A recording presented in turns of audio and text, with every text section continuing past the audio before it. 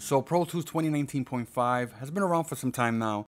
A lot of people reported some bugs, and that's why I'm making this video. I want to share some of my experiences. I'm only going to talk about 2 things that are bothering me. So let's create a MIDI track. Now I don't have a keyboard hooked up, so we're not going to have any audio.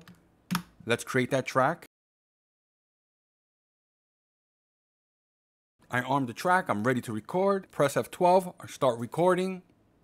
I quantize, I do all of that good stuff. But here's where things start getting a little weird. Let's say I wanted to listen back. So I would press play, everything is fine, no issues whatsoever.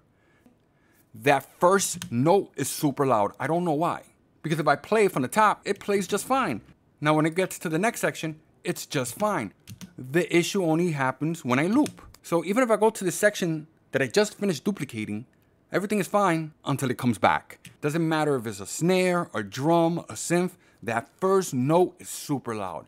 I check the velocity, settings, I don't know what it is. I create these videos for you guys, but I never said I knew everything. So maybe I'm missing something. Now the next issue I'm gonna discuss, it's a thing that happens every now and then. It doesn't happen all the time. If we take a look at the menus, I'm able to click whatever I want without an issue. It looks like a button on my keyboard is being pressed and I'm unable to select any of these options and they're flashing. I minimize Pro Tools, I use Windows without an issue. There is no button that's being pressed. I don't know what it is. And again, it's a problem that randomly happens. It doesn't happen all the time. If you're watching this video, hopefully I'll have a clip of the problem.